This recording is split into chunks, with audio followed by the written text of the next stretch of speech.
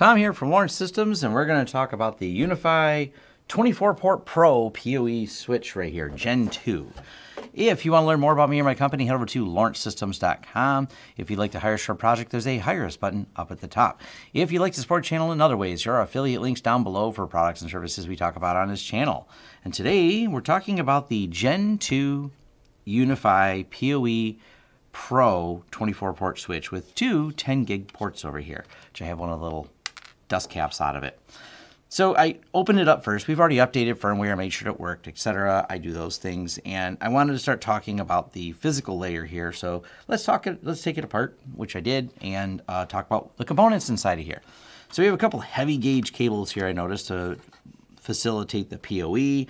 We have this connector here. Now I should say I have not spent a lot of time on this, but what this is a connector if you have the power supply, rack mountable power supply system for Unifi. This allows you to plug them in, so instead of using the onboard power supply, I believe it creates a redundancy in the power supplies. It's, like I said, not something I spent a lot of time researching, but novel that they've added that. It's if you have a whole Ubiquiti stack and you get their USPS part, that would be part of it as well. We'll talk about that more when we'll look at that product when we get to the software part. We have one large heatsink here. This should be for the switching heatsink, but the power supply is interesting in this. Now, they're right about it being quiet design, and this right here, we've got a heatsink here, but what this is kind of interesting. Take the lid and show you. These, to help dissipate, this brings the heat out of those chips and dissipates it into the metal body. So we are dissipating heat using the casing as a giant heatsink. That's pretty cool. We've got these two fans in the front, and like I said, this is quiet. We'll have it on and do a sound check on that. Ports. So we have the same that we have on the Gen 2 series, the little display that's a touchscreen, so we can get basic information on there. We have 24 ports. And it's interesting because they're not all PoE+. Some are PoE+, the other ones are PoE++. So you kind of have a mix on here, and I'll break that down in the software as well. But it's probably a little bit small to see in the video, but the ports over here, they're marked clearly +++++++. So this little group of them right here are PoE++. And then we have the 10 gig, and like I said, I have one of the dust covers out. Now, the SFP plus 10 gig, minor thing that I really wish they did on all their switches, and it's a dust cover, so I know these are aftermarket, you could find these. These dust covers are flat, so they don't stick out. And that's fine, because I can get my fingernail under them. And I actually like it because we have dust covers that are jammed in from when the switches get set like this. So I kind of like these flat plastic ones better, but there's going to be someone who probably doesn't like them because, well, they're flat plastic and are harder to get out. But it was easy enough to take it apart, just a few screws holding it in on the sides here. It does come with rack ears and things like that, so not a big deal. But inside, it looks nice, looks clean inside. Big power supply keeps it nice and quiet. All right. Let's go ahead and put it back together so we can turn it on. And it's a little tricky when you're putting it together because those little rubber pads, the thermal transfer pads, I don't know if they're rubber, whatever material they're made out of, the thermal transfer pads, when you slide the switch apart, it can be a little bit difficult when you're sliding it because it's like it gets not really stuck on them, but they obviously they're quite kind of sticky to do their job to make good contact. So other than that, we'll get this assembled and we'll turn it on and start talking about the details. One other comment I'll make is this does come with the rack ears, of course, so you can rack mount it. But I like the packaging they're using now for all the little screws and the rack nuts that they have in here. So you got rack nuts, some screws to mount them in there, and just nice packaging. And if you were going to use this and just set it on a desktop, you got some sticky feet to put on there. Like the other Gen 2 switches, it has a cool little boot animation on this display. And we'll fast forward through this little boot process. Once booted, the display is much the same as it was on the previous one. So we'll go here. You can see which Ethernet ports are plugged in. You can look at the speed, system, memory, temperature,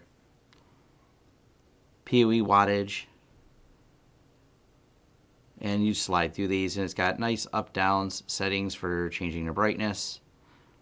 It's really something I'm going to say is kind of handy. It tells you what the IP address is, what the uptime is, hardware, US Pro 24, and software version it's on. I actually really like these being on here. I mean, you should know what's in your stack, but when you have a large stack of them and you want to just look at things really quick, it is nice the fact that it has this. If you touch the middle, it goes back out. In previous videos, I said I didn't have a way to measure the ambient sound, and thank you, Jason, who sent this and mailed it over to our studio here.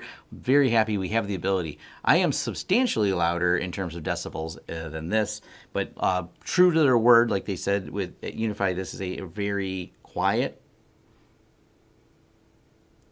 And I'm seeing like 43. I think that's, I don't know that it's even picking that up. I think it's picking up the ambient where the sound floor is in the studio. This thing is absolutely quiet. Now, someone's going, put it under load, put it under load. Yes, I know under load it's going to get noisier. I am going to try to figure out, next time we're doing one of our large setups, I'm going to plug everything in here and try to put it under a heavier load to see what it does. I just don't have the ability to do that right now. It's going to be in the future when we're doing some testing with it, because this is going to go in here for our lab. So let's talk a little bit about the software specs and the details on this. So here's their list of Gen 2 switches. Like one we're looking at right now is the USW-Pro-24-POE Gen 2, 450 watt. So here's some of the specs, and it's got a 60 watt 802.3 BT, and that's ports 1724. That's your PoE++, and ports 1 through 16 are just 803 AFAT.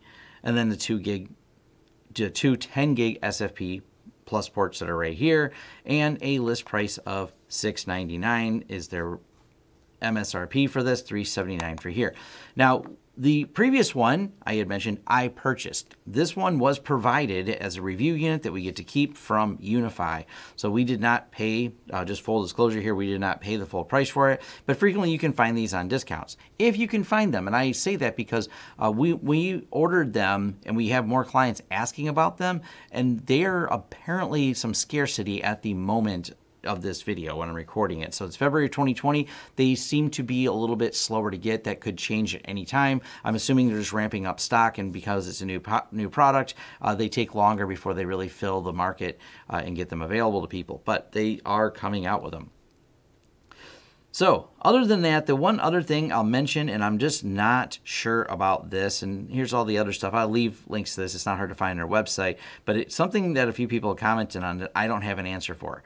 It does say in a future release, they will offer, and I believe it's up here at the top, layer 3 switching capabilities, but they're kind of vague on that. I will call them out on, does it support, inner VLAN routing?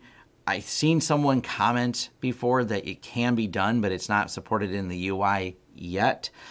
So I don't have much information, or I'm going to dive into that until it's officially supported, because my understanding, it doesn't survive reboots. Like, there's ways you can go into the system. I've been told by people, I've seen this in forums, it's not something that I would say use in production at all, because until it's officially supported by them, it's not something you should use in production. Now, in terms of how it looks inside the Unifi controller, it looks like any other of their switches. I didn't see anything other than the fact that, just like the other Gen 2s, you have the ability to also change some settings on the little screen, like the brightness, and there's the option to synchronize all the screens together if you're using a series of Gen 2s. This software is pretty much the same as the other Unifi controller. It has the standard information, board revision, things like that. It does have the fan level displayed in here and the current temperature that the switch is running at, so those are features that are in here. Uplink activity, where it's uplinked to, any downlinks if there's other switches behind it, client lists, and the ability to configure the ports. And as you can see, they're clearly labeled in here. It just says PoE+, but when you plug something in, I plugged in a Unifi Nano, it tells you how many watts it's using, and these ports are clearly labeled just like they are on the front of the switch, PoE++ versus these ones just being PoE+.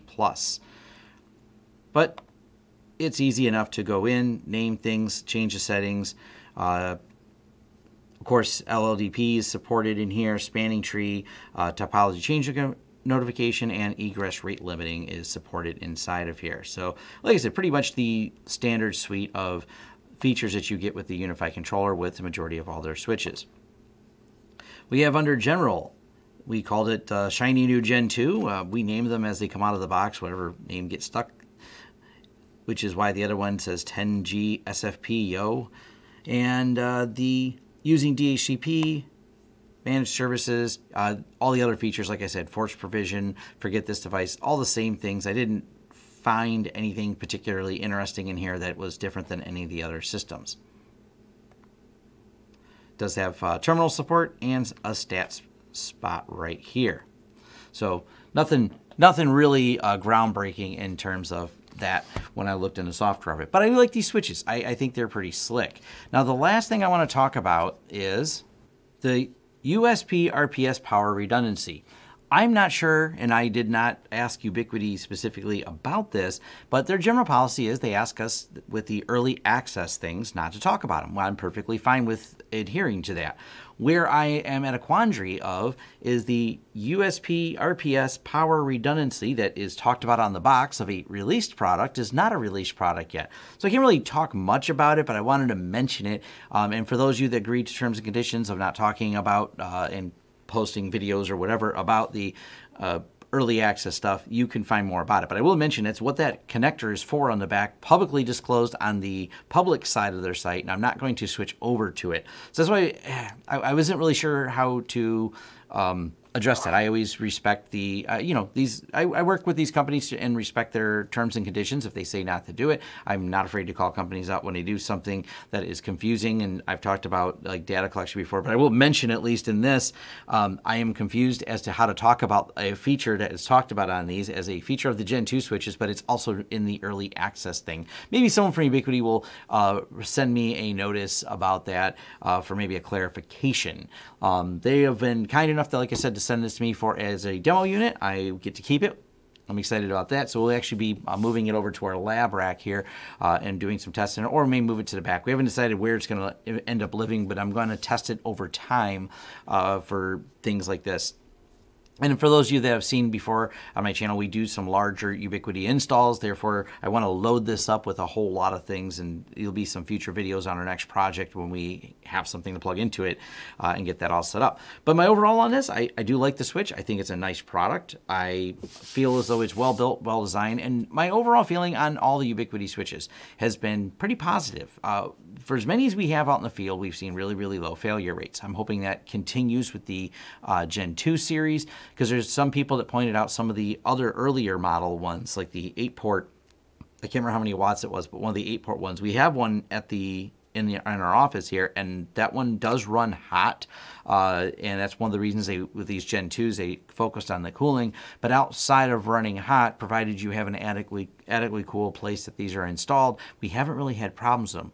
And when they run hot, we have seen weird issues with them. So cooling is obviously important, but I think that goes really for any networking hardware or computers. When they start having to run the fans full tilt to cool off because they're in too hot of a room, this is a problem for really any electronics. So cooling is critically important. And with this Gen 2 and having the way the heat dissipates through the metal case, and it's a pretty heavy amount of metal here, so I'm guessing, I'm not a physics engineer here, I'm guessing it's going to spread the heat fairly evenly across here to help dissipate it, so it shouldn't be too much of an issue. But it's been running for a little while. It's not running much load, and as you can tell, it's still really quiet, and it's still, even with the decibel meter,